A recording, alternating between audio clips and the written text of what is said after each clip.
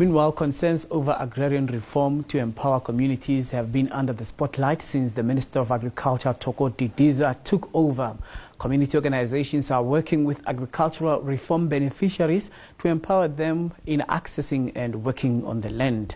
Vumelani Advisory Fund works with land reform beneficiaries to identify opportunities for partnerships with private investors. And this model is called the Communal Private Partnership Model, and it enables communities that acquire access to land under the Land Reform Program to enter into partnerships with private parties who can help support them. So to tell us more is Peter Sito, who is Chief Executive of the Vumelani Advisory Fund. Thank you very much, sir, for coming. Thank you for having me. All right. When we talk about these types of partnerships, how do they play out? Well, I think at a starting point, one needs to highlight the fact that we are all aware of the challenges that we've all faced in the land reform space, where large tracts of land that had been transferred to beneficiaries of land reform were unproductive. So as Vumelana, we decided to intervene in that space, specifically to assist these communities in order to productively use these new assets that they have acquired. So we embark on an investment mobilization process, assisting these communities to identify relevant investors who can actually partner with them. Because on the one hand, you've got these communities who've got access to land, but who do not have access to finances, access to resources, and even access to market. And we marry them, or rather make sure that they partner with your investors who've got access to finance, access to markets, and the technical know-how. At the moment, there is a problem regarding the risk of investment in the agricultural sector, given that many people could not be having the requisite experience in dealing with the kind of investment in the huge amounts that you have already spent over the past 5 years. How have you gauged the risk mitigation? And going forward, what is it that you can use as an experience that has laid the foundations for these farmers to be able to take off from now? Well, the Vumelana model really mitigates that risk in the sense that we assist the community, we do an assessment with the community to check what is it that is required. We utilize what we call transaction advisors, independent transaction advisors, who would actually work very closely with the community and embark on a process to mobilize a private investment.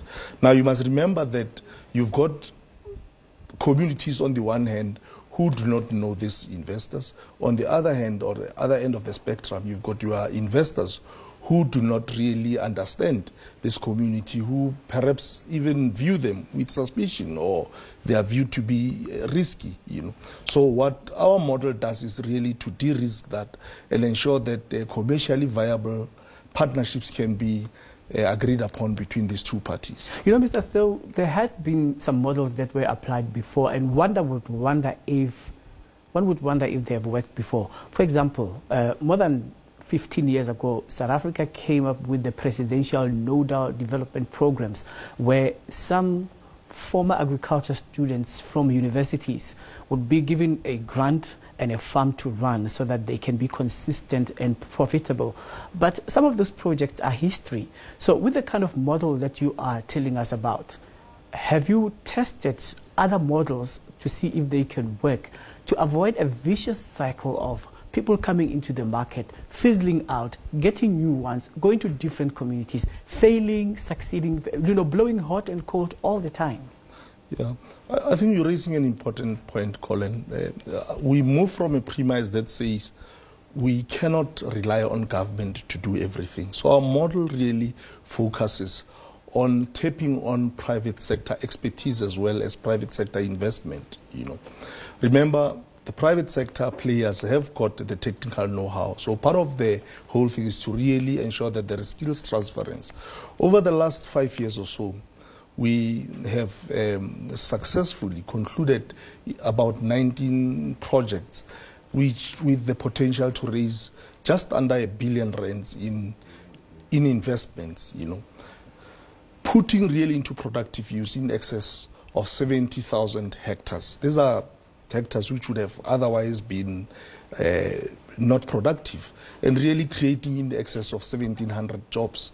We also have projects that we are currently negotiating, which once concluded we are likely to raise in excess of 1.6 billion, in addition to the 970 plus million that I've talked about, just under a billion. So would you then say there is confidence in the agricultural sector in as far as assisting with land reform?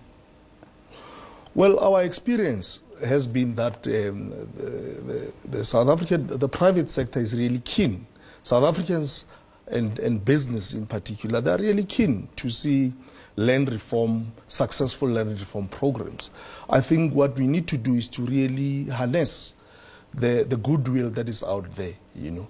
But it is important at the same time to make sure that we can capacitate these communities so that they can be better partners in this whole relationship. Oh, right. Thank you so much for making time to speak to us, sir.